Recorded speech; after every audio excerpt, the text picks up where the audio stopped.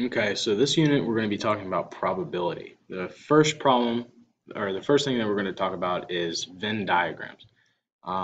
So we can use Venn diagrams to help us illustrate the probability of being in two different things or multiple things, or being in nothing at all.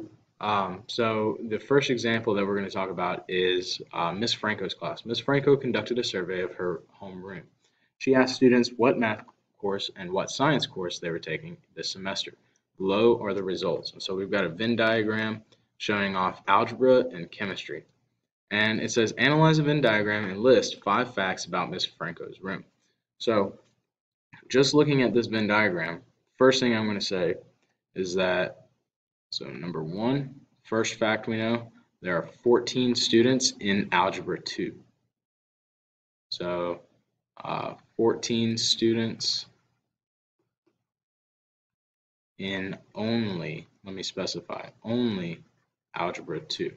Okay, since they're in this circle itself, it kind of right here, all of this stuff, that means they're only in Algebra 2. Another thing we know is that there are 5 students in only chemistry. So 5 students in only chemistry. Okay. Something else is that we know that there are 4 students in Algebra 2 and chemistry. We see this intersection of the two circles, right, or two ovals. So that means that they're in both. So we can say there are 4 students in Algebra 2 and chemistry.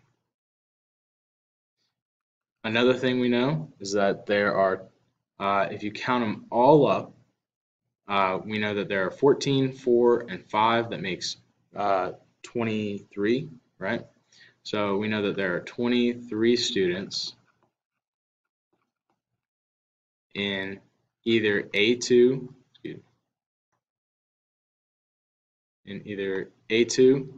Algebra 2, or chemistry. Okay. Since this is inclusive, it will be 4. And then the last thing we can say, the 6, since they're not in either of the ovals, we can say that there are 6 students in neither class. Okay. Part 2, it says, if a student is selected at random from Ms. Franco's homeroom, what is the probability that the student is taking Algebra 2 and Chemistry? And explain your reasoning. Well, we know that there are 4 students taking both A2 and Chemistry. Okay. And then, so we know that if we're creating a probability here, we're going to be looking at a ratio, okay, or a fraction. So there are 4 students in both, and there are 29 students in total. If you counted all this up, there were 29 students in total. And so that means the probability of someone being in both would be 4 out of 29, or if you divide that on the calculator, it would be 0.138, or 13.8%. Okay. Question 3 says, if a student is selected at random from Ms. Franco's homeroom, what is the probability that the student is not taking Algebra 2 or Chemistry? Explain your reasoning. So we need to look at the probability of students being in neither. So we already said that there's 6 students that are taking neither. So it would be 6 out of the 29 total, or 20.7%. And then question 4, it says, find the probability that Algebra 2 or Chemistry. Okay, so we need to find the probability that a student is taking Algebra 2 or Chemistry. Okay, and so this right here is usually how we denote probability problems. It'll be P, which stands for probability, and then in parentheses is what we're trying to find. So the probability of a student taking Algebra 2 or Chemistry. Well, we know that there are 23 students in total who are taking Algebra 2 or Chemistry. Remember, this was the union of the two circles or two ovals. So we have 23 students in total taking either or out of 29. And so we've got 79.3%. Question 5 says, what is the probability of students taking chemistry given that the student is not taking Algebra 2, or in other words, if we wanted to write it in more math terms, probability of chemistry given not taking Algebra 2. Okay, so we need to look at a couple things here. We need to look at students taking chemistry first. So students only taking chemistry is 5. Okay, so only chem is 5. Now, for the students that are taking, it's saying not taking Algebra 2, okay, we need to look at the students that are taking neither Algebra 2 or chemistry, okay, because we already counted the kids that are taking chemistry. If we're looking at kids that are not taking Algebra 2, all right, we need to focus on the neither. So we're going to say neither chemistry or Algebra 2 is 6. Okay, so in total, there are 11 kids, if you combine these, 11 kids not in Algebra 2. Okay, so if we're looking at the kids in chemistry given that are not in Algebra 2, we would say there are 5 kids taking chemistry given that they are not in Algebra 2. So 5 over 11 would be 0.455 or 45.5%.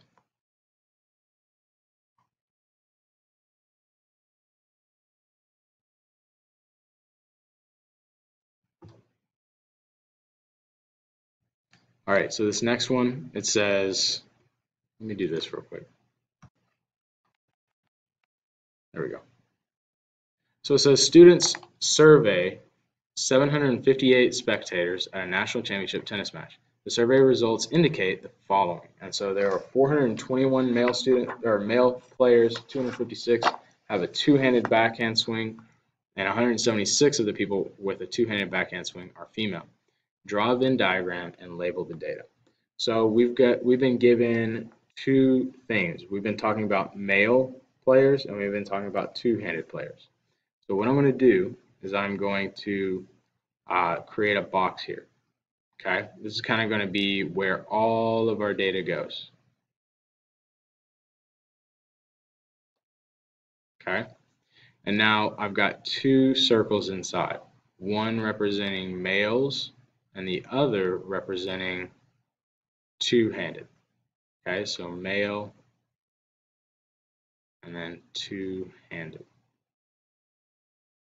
Okay, now they said that there are 421 of them are male, 256 have a two-handed backhand swing, and then 176 of the people with a two-handed backhand swing are female. So if we have, if we count all of our values up, we would find that there are 758 total. Okay, so if we know that 421 are male, then we do 758 minus 421. That tells us that there are 337 female. Okay.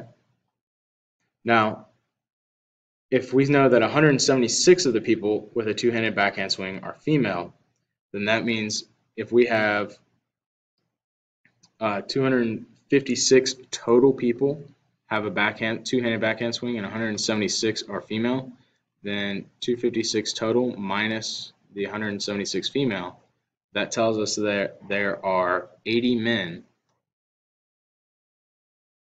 with two-handed backhand swing. Okay, so of these two, we've got male, we've got two-handed, and then we've got in the intersection here, this would be male two-handed backhand swing. And we just said that there are 80 men with a two-handed backhand swing, so there would be 80 here. So if we have 421 males total, 80 of them are right here, then that means the rest of them have to go here. So if we did 421 minus 80, we would get 341. So 341 goes here. And then we know that there are 176 of the people with a two-handed backhand swing are female. Okay, so we can say that since we have 256 total players have a two-handed backhand swing, we know that 80 are male, so 80 of them are right here. So out of the 256, if we take away the 80 from right there, that means that 176 of them are just two-handed backhand swing. And since we know that 758 are total, if we add up these three values and take them away from 758, so 758 minus 341 minus 80 minus 176, then we get 161. So of all 758 players, 161 of them are neither male nor two-handed. And then question 6 says, what is the probability that a person selected at random from the survey group is male? Okay, so well, we know that there are 421 males in the group out of 758 total. So we can say 421 out of 758, that's going to give us a probability of 55.5%. And then it says, what is the probability that a person selected at random from the survey group is female? Well, we know that there are 337 total females. So we can say the probability of a female is 337 out of 758, which equals 44.5%. Next up, what is the probability that a person selected randomly from the survey group has a two-handed backswing? So we know that 256 of the total players have a two-handed backswing. 256 of them have a two-handed backswing out of 758 total, which equals 33.8%. Number 9 says, what is the probability that a person selected randomly from the group is male or has two-handed backhand swing? So we've got to look at two groups here, male or two-handed backhand swing. And or is the important part. Anytime you see or, you're looking at inclusive, the union of the two. So we need to look at all parts. So we've got 341 of them are male. We've got 176 of them are two-handed. And then we've got 80 that are male and two-handed. So or would be the addition of all three of these parts, 1, 2, 3. So probability of being male or has a two-handed backhand swing, well, we've got 341 male, 80 that are both, and then 176 that are just two-handed backhand swing out of 758 total.